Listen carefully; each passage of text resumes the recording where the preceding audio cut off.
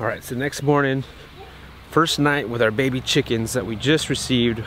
In the previous video, you could see the baby chickens that we just got. This is our first night outside at day one, and it's always a little bit nerve-wracking, but let's see how they did. How you guys doing in here? You alive? Yeah. So yeah, they're looking alive, which is awesome. It's always a little bit nerve-wracking on their first night. It's actually pretty chilly right now, but they seem to be alive and active. So they're looking really great on the grass.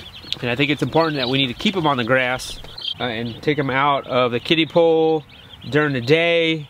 And I don't know, kind of fill it out and see just kind of their growth. And maybe we might keep them in the kiddie pool maybe 1 or 2 more days.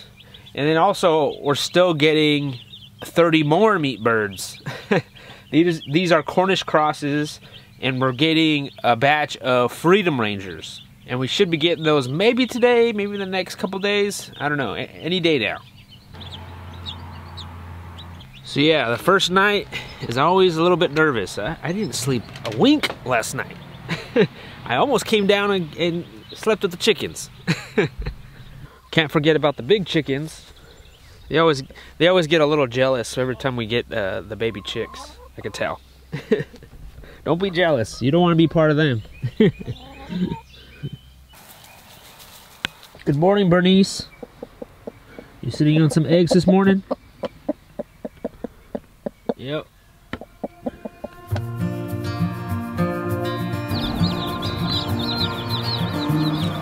We just picked up more baby chicks at the post office.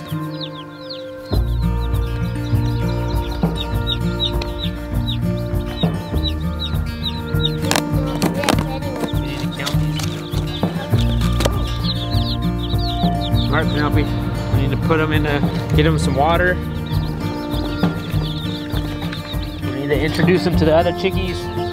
Close the door.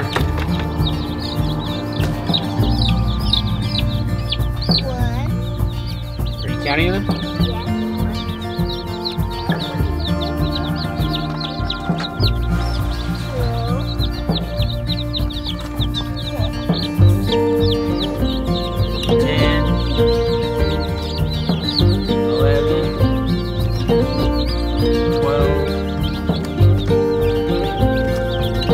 These chickens are from Freedom Ranger Hatchery, and these are Freedom Rangers. These are the chickens that we typically raise every single year, which I really, really like. We ordered 30 of these. 2 of the chickens, they didn't make it. And that's just how it goes. I mean, sometimes you might lose 1 or 2 in the mail, in that mailing process, and that's just what happens. And so usually they'll send out a couple extra, but in this case we have 29 of them. On the Cornish crosses that we got yesterday, we have 33 of those. So yeah, I think it'll all work out. So the Cornish crosses are from Cackle Hatchery, and the Freedom Rangers are from Freedom Ranger Hatchery. Both of the Cornish crosses and the Freedom Rangers, they're both the same age. And so first time raising Cornish crosses, and so I'm just curious to see what's the difference between the two. Why did we get different breeds of chicken? For us, I just wanted to see the difference, and I wanted to see it for myself. There's plenty of videos out there. There's plenty of really knowledgeable people, really great content out there on the difference between Cornish crosses and Freedom Rangers that you can look up. But I wanted to see for myself. I wanted to be the one to say, yes, I've raised Cornish crosses, I've raised both breeds, and this is the difference. And I'll know firsthand. I want to be the one to say, yes, this is the difference, because I know from experience. And I believe if you want to learn how to raise your own meat chickens, it's good to experiment, you know? It's good to try different things, try different breeds, seeing what you like, seeing what works. You know, we may like the Cornish crosses better than the Freedom Rangers. I don't know. I know plenty of people that just raise Cornish crosses and don't raise Freedom Rangers, and the other way around. And so, really, I just want to see what's the difference. The little subtle differences that I see right away are, of course, the color. One's a little bit redder, a little browner, the Freedom Rangers. And then these are the Cornish crosses where they're actually kind of yellow, almost white. So that's like a major difference there. And then also I noticed after they were out of the box and I dipped their heads in water and they got the water in their system, the Cornish crosses seemed still very lethargic and like kind of slow. And they were just kind of like just standing there right out of the box. And it took a little bit time for them to warm up, and then they started running around. But I noticed the Freedom Rangers, as soon as we did that, they were out. They were ready to go. They were digging in the dirt. They were in the grass. I mean, they were just right out of the box. They were ready. So I think that's like a couple differences that I noticed right away at like day one. And these guys are the same age, which is like a couple days old. Penelope, what's going on with your car? That's their car. They're gonna be riding in their car? That's their pickup truck.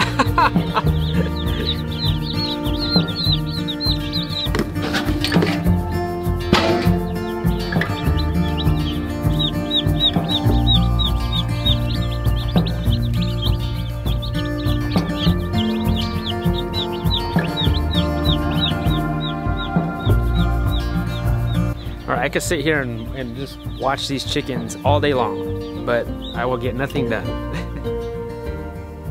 All right, I'm in my shop today.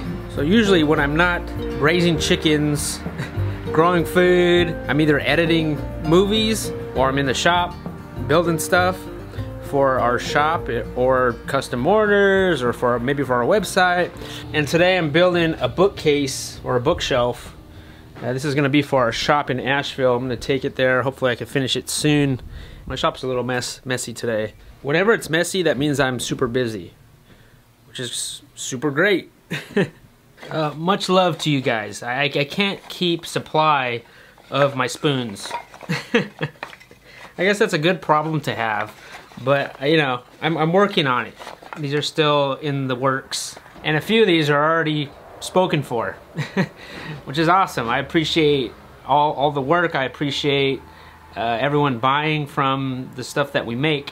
Just to let you guys know, we're doing a meet the vendor night at our shop in Asheville, North Carolina. And there's gonna be other vendors there, that whole like maker space that we belong to, that we have a shop at.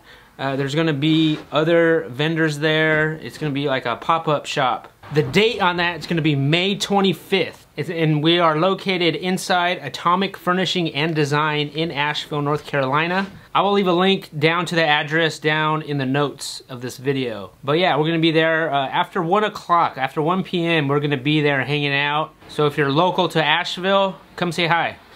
So in a previous video, we showed you that we have baby bunnies in the greenhouse. And so let's see what's going on with them. Where are the baby bunnies at? They're gone. They've moved out. They've all moved out. They've grown up. They've opened their eyes. They hopped away. They ate some of my spinach, and they've moved out. What about this, Penelope? What is that? Pumpkin! Pumpkins growing? Yeah. Oh man, this is your row, isn't it?